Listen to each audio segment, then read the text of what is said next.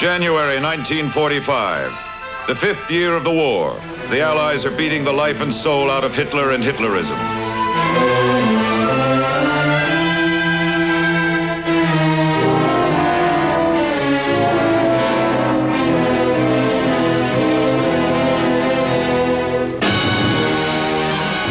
On the Eastern Front, the Red Army is crushing the Germans along the entire border of East Prussia.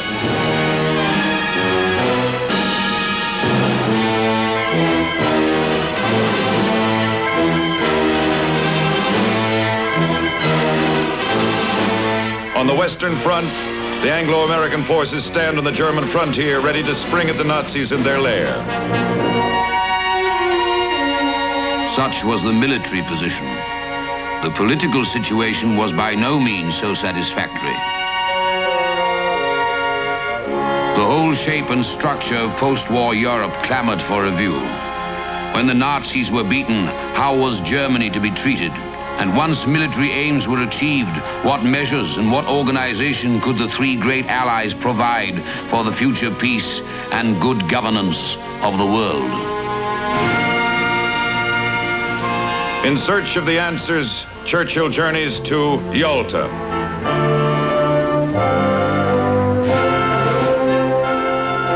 Yalta, in peacetime, a Soviet vacation resort on the Black Sea.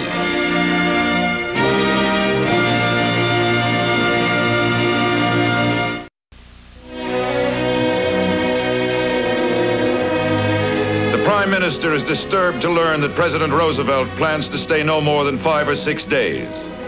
With the issue of world peace at stake, Churchill replies, I do not see any way of realizing our hopes about world organization in 5 or 6 days. Even the Almighty took 7.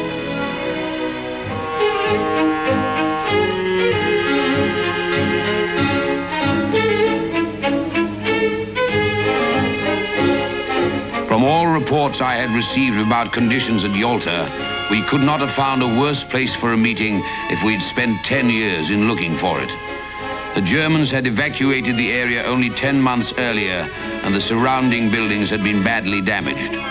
Over 1,000 men had been at work on the scene before our arrival. Every effort was made by our hosts to ensure our comfort. On one occasion, somebody said that there was no lemon peel in the cocktails. The next day, a lemon tree loaded with fruit was growing in the hall. The Russians had done everything they possibly could for our comfort and entertainment, but of course they had to be trained in the matter of an English breakfast. Caviar and mince pies for breakfast are all very well once in a way, but they begin to pall after a bit. However, we soon managed to initiate them into the mysteries of some of the simpler egg dishes. When it got into its stride, the conference routine was more or less like this.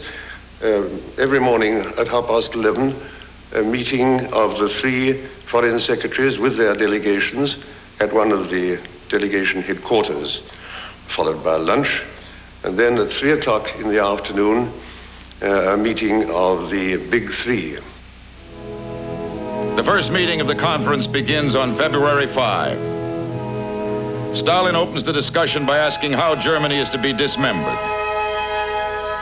I said that we all agreed that Germany should be dismembered, but the actual method was much too complicated to be settled in 5 or 6 days. Personally, I hardly like to consider dismembering Germany until my doubts about Russia's intentions had been cleared away.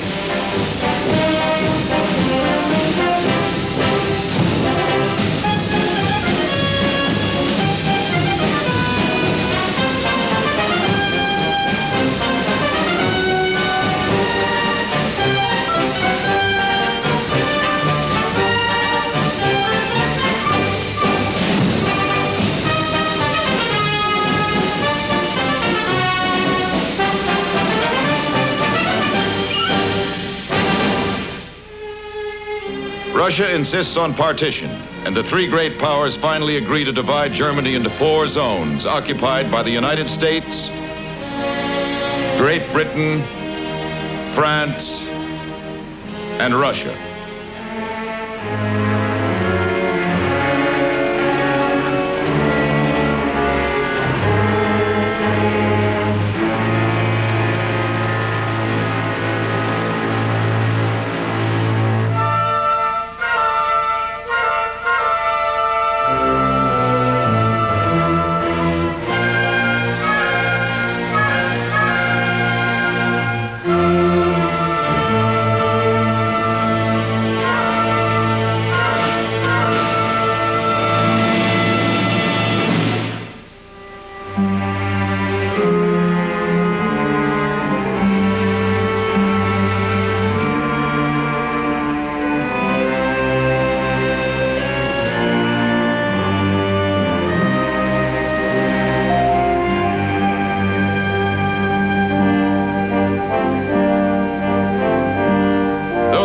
Partition is settled, Churchill is still concerned over its future.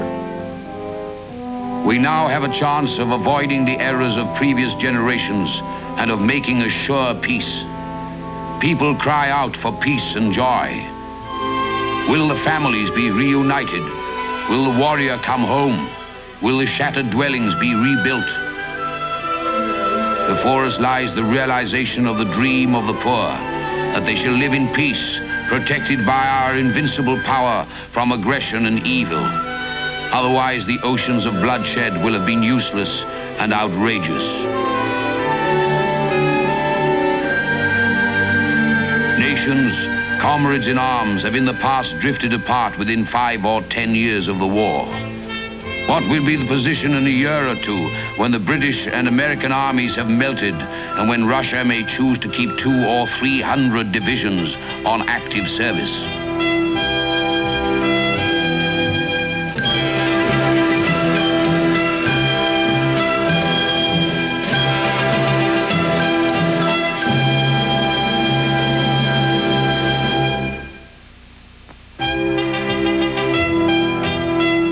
Roosevelt is not alarmed.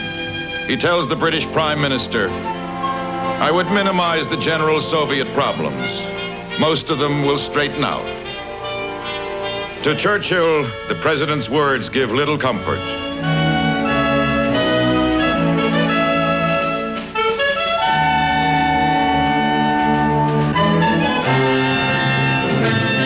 In Washington, longer and wider views should have prevailed.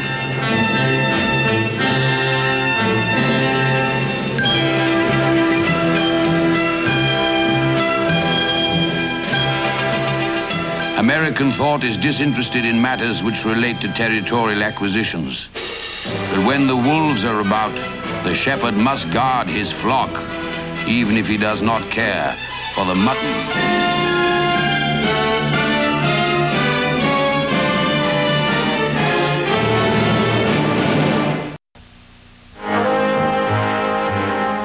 I must say that never in this war have I felt the responsibility weigh so heavily upon me, even in the darkest hours, as now, during this Yalta conference. I'd seen a good deal of Stalin in Moscow on various occasions in negotiation with different British leaders. And I was particularly interested on this occasion to watch him conducting this triangular duel. I quote from a note I made at the time. On the first day, Stalin sat for an hour and a half or so without saying a word. There was, in fact, no call for him to do so, as both the President and the Prime Minister had much to say. He just sat there, taking it all in, and being apparently rather amused. When he did chip in, he never used a superfluous word and spoke very much to the point. He's obviously got a good sense of humor and a rather quick temper. February 6th. The Yalta meeting takes up the problem of the structure of the Security Council of the United Nations. President Roosevelt submits his proposal. The Security Council will be composed of 11 member nations. 5 of which will be permanent. Russia, the United States, Britain, China, and France. Each member of the Security Council should have one vote. All large matters such as admitting or expelling states, suppressing or settling disputes, regulating armaments, and providing armed forces will need the concurring votes of all the permanent members. The permanent member disagreeing can refuse its assent and stop the Council doing anything. Here was the veto. Result? The Soviet Union is to invoke the veto 88 times in the years ahead.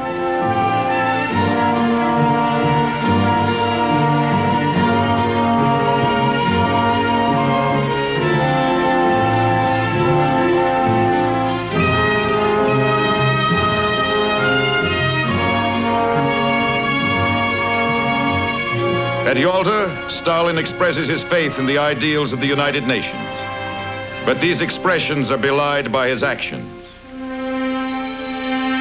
We were all committed to see that both free elections and democratic governments were established in the countries occupied by the Allied armies.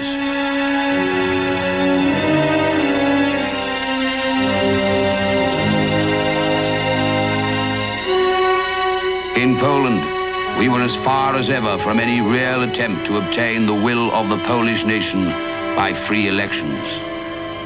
The Russian armies had given them complete control of Poland, enforced by the usual deportations and liquidations.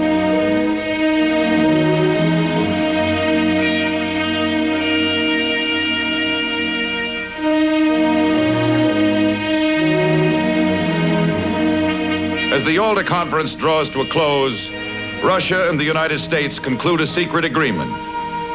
Stalin commits Russia to enter the war against Japan. In return, she is to receive a naval base in Manchuria and other concessions. Russia's participation in the war against Japan will extend exactly 6 days. Although Churchill signs the agreement on behalf of Great Britain, he says, "I must make it clear that I took no part in making it. It was an American affair.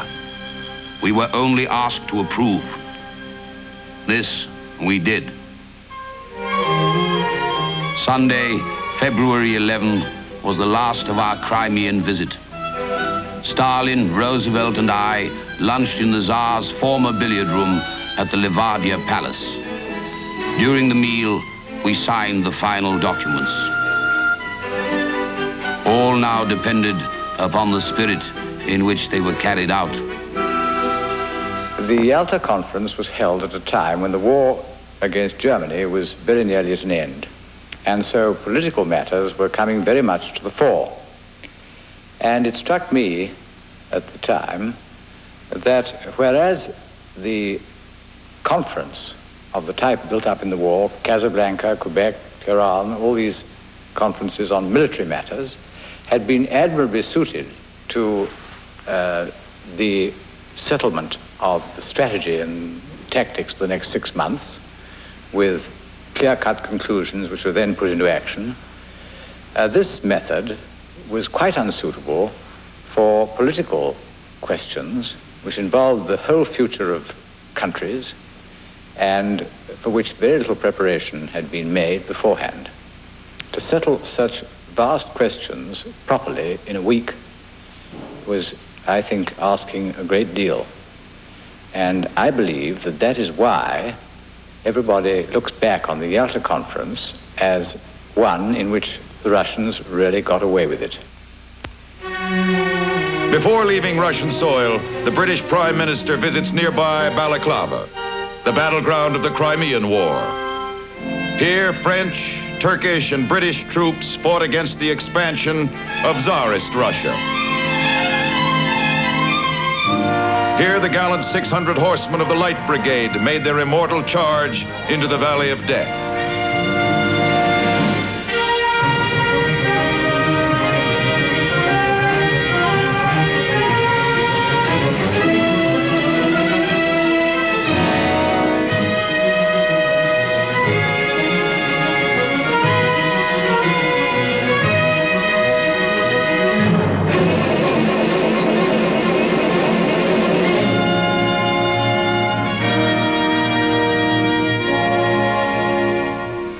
Yalta, I noticed that the president was ailing.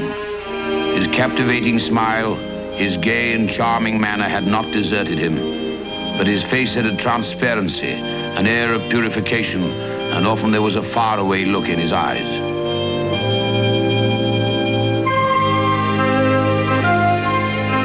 When I took leave of him in Alexandria Harbor, I must confess that I had an indefinable sense of fear that his health and his strength were on the ebb.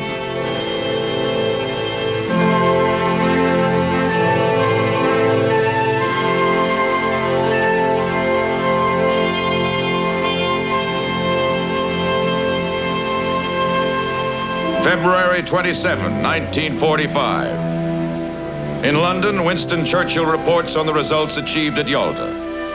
On the very evening when I was speaking, a violation by the Russians of our agreements at Yalta took place in Romania.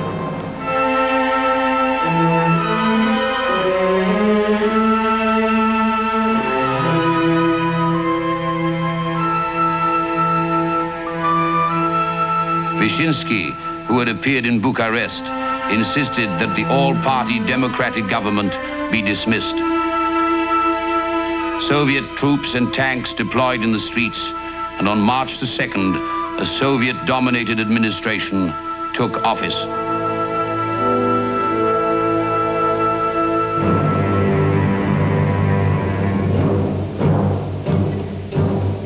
I was deeply disturbed by this news, which was to prove a pattern of things to come.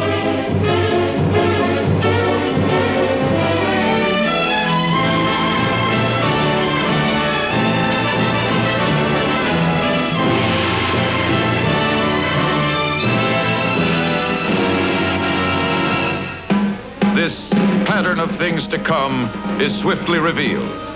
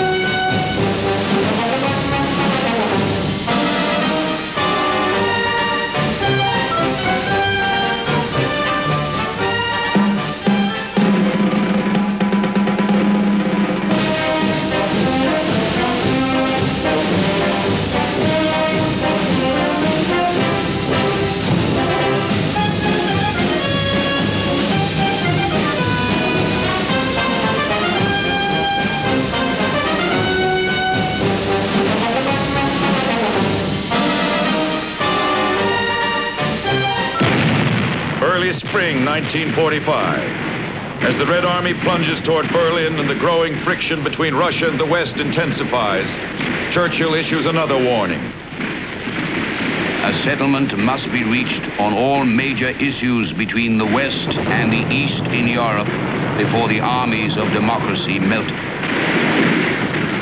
The withdrawal of the U.S. Army to occupational lines would mean the tide of Russian domination sweeping forward on a front of 300 or 400 miles. This would be an event which, if it occurred, would be one of the most melancholy in history.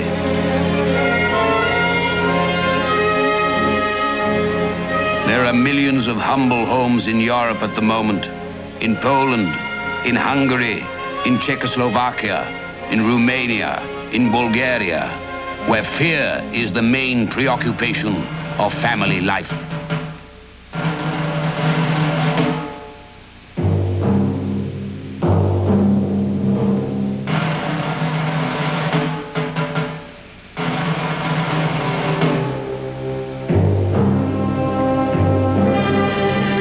The fear of the ordinary family in Europe is for the life and liberty of the individual, for the fundamental rights of man, now menaced and precarious.